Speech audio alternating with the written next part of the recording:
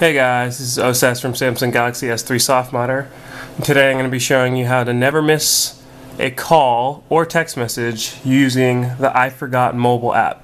So basically what this app does is it sends you an email whenever somebody calls you or texts you when you don't have your phone on you. So if you're at work or you're just away obviously and you don't have your phone, it'll make sure that you know who tried to contact you as soon as possible. So you can download iForgot Mobile, the Lite version, which is available for free in the Play Store. You can also check out the link in the full tutorial. So once you install it, it'll take you here, and you just turn it on and off right there, and then you hit the settings, and there you'll enter in your email, which you can see I've done, and then you can send a test message if you want. So basically all you have to do is you enter in your email address right here, and then when somebody calls you or messages you, it'll send you a notification. So I'm going to call myself right now just to test it out.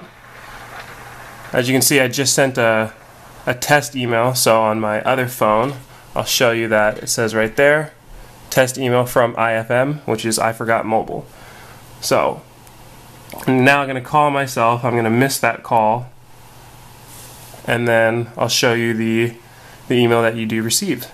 And it works with text messages as well. So, hang up right there. It'll take me to the notifications thing. I'll unlock that. And then now I can check my email to see that I missed that call. So go to my email on my other phone, or obviously on your computer if you don't have a phone. And then we'll check to see, whoops, if that message actually was sent.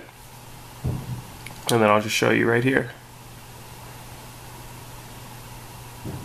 Yep, so I just called myself, and then I get an email on my Gmail, which is the one that I've set up. And sorry, but it only works for Gmail accounts. There's no other email yet that the developer's working on. As you can see, it says missed call from OSAS Abiza. You just open that up, and it'll give you the details, who called, and the time. So, I mean, that's really it. I can also send a text message just to show you guys how that will show up. Obviously, texting might not be as important, but you never know. So, this is if you do not have your phone with you. So somebody sends you a text message, and they say, hey, remember to pick up the groceries, or pick up your son, or whatever it is. If you're at work, you can check your email and be like, oh, I have to do that even though you left your phone. So it's basically just a nice way to remember things even if you do not have your phone on you.